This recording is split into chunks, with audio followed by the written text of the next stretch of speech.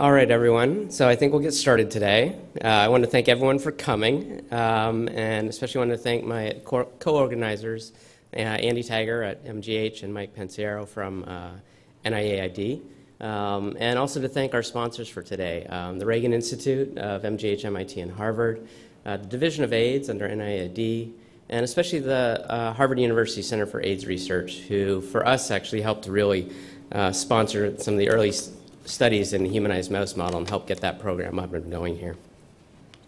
Now, as many of you know, since the mid-'80s, there's been an effort to try to develop small animal models for HIV. And those efforts have met with mixed success over the years.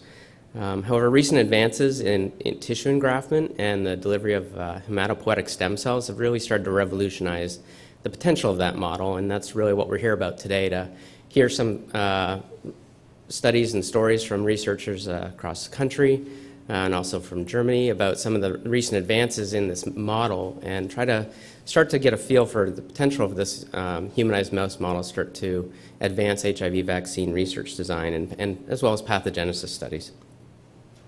And our goal today of bringing together these researchers is really to help to demonstrate the utility of that model and see how much we can really move this model forward, understand the strengths and weaknesses of the model, but to also really use it to help advance HIV vaccine research design.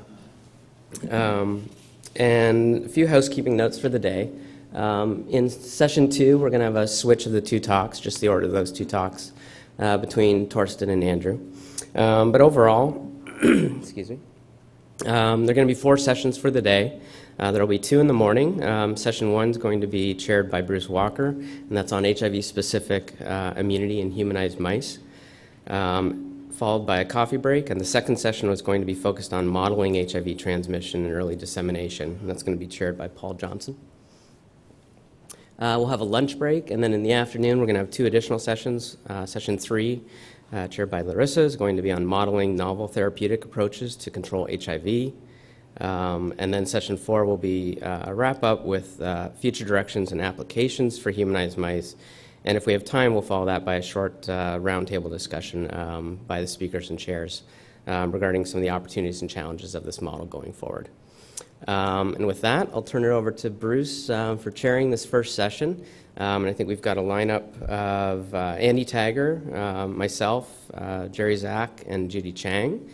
And really the focus here is to look at HIV-specific immunity in humanized mice and try to get lay a foundation here for what's been known about the ability of these mice to mount responses against HIV before we dig into some of the other sessions about some of the more specifics. So I'm going to turn that over to Bruce. Okay.